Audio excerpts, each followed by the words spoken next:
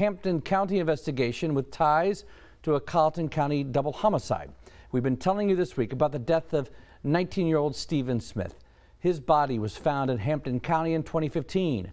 SLED is now investigating his death after information was found in the double homicide of Paul and Maggie Murdaugh in Carlton County. They were found dead earlier this month. Now, we received more than 100 pages of investigatory documents today related to the Smith investigation. Our Tara Jabor read through every single page, found some differences of opinions from experts. Tara, there seemed to be a discrepancy in the investigation of how Stephen Smith died? Hey, Dean, that's right. Experts seem to be at odds over the cause, and after talking to his mom, Sandra, yesterday, we wanted to take a closer look at what exactly happened the night that Stephen died. Stacks of documents released to us show a flurry of back and forth in the investigation into Stephen Smith's death. We now know Highway Patrol found Smith's body on Sandy Run Road.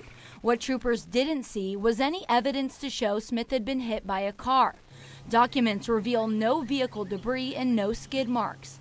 An initial report only pointed to blunt force trauma to the head. They said he was shot in the head. And then it turned out it was a hit and run, and then he was beat up, and so the story just kept changing over and over. Documents also mapped out where Smith's car was found. That was 3 miles away from his body on Bamberg Highway. Highway Patrol found the keys in Smith's pocket, further adding to the mystery for Smith's family. I'd be happy to see all this, laid out on the table, finding out who did it, why they did it. Highway Patrol also sought more information after Smith's preliminary autopsy suggested that Smith was hit by a vehicle. An MUSC pathologist stated the victim was possibly struck by a motor vehicle mirror, which was the cause of death. Highway Patrol says there was no evidence to support that conclusion. Almost a month after this conversation in 2015, investigator Proctor spoke to the coroner about the final autopsy. In the report, Proctor said, quote, "He faxed me a copy of the report and told me that he does not agree with the pathologist, stating the victim was struck by a motor vehicle," end quote.